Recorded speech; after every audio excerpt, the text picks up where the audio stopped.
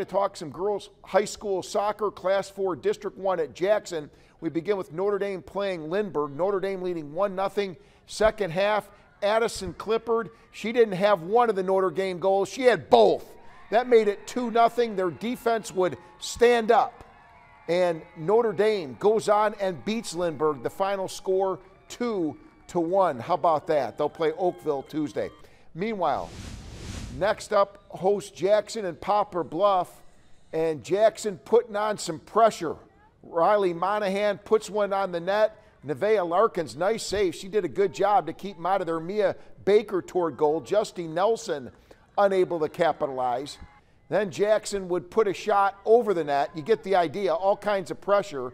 They go on and win 4-0 the final. Hey, checking out another score.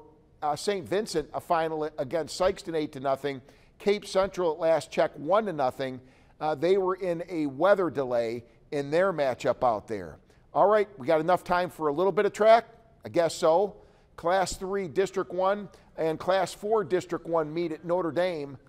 And we're going to go ahead and just show you a little bit. We call that the good old tease. Notre Dame looking good here in the relay, but Dexter would win it. They're ranked #1 in the state.